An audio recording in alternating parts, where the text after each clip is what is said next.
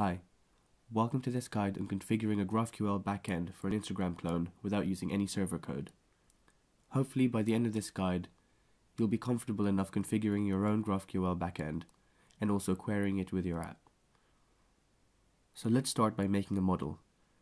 In Instagram we have posts, so let's make a post model.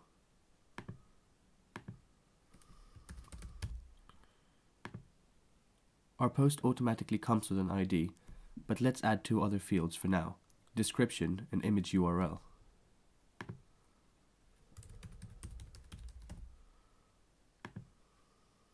We're going to give it type string.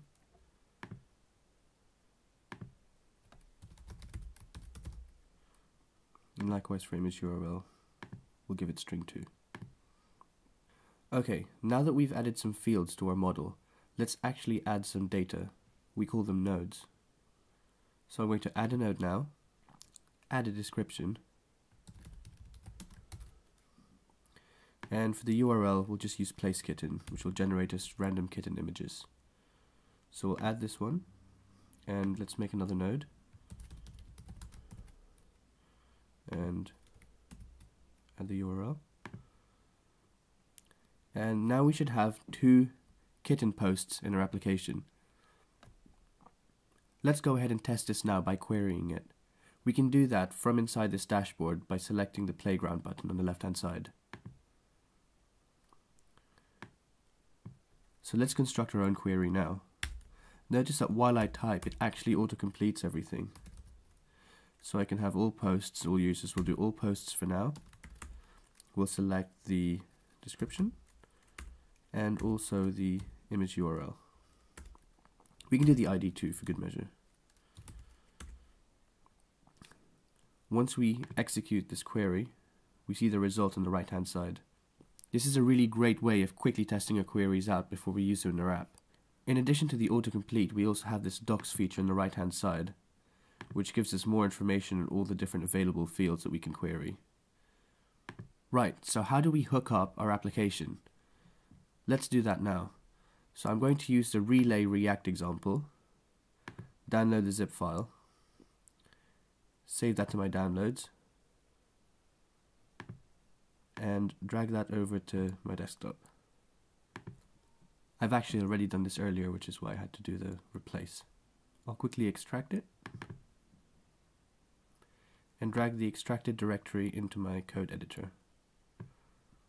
At the moment, all we have is a relay React application that doesn't know anything about our backend, so let's tell it where to look. If we go back to our GraphQL dashboard, we can click on API endpoint, and if you select relay, because that's what I've used in the example for the moment, and copy that in, we'll need to paste it in package.json and also in source and index.js.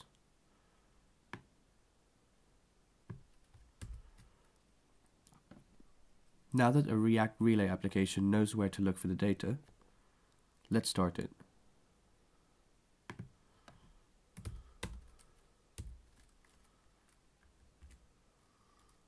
We'll run npm install to get the dependencies. And finally, npm start. Let's open up our web browser to localhost 3000 and check it out.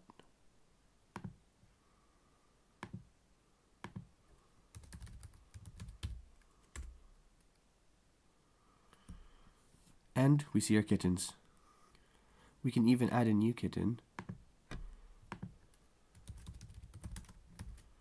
and add an image URL.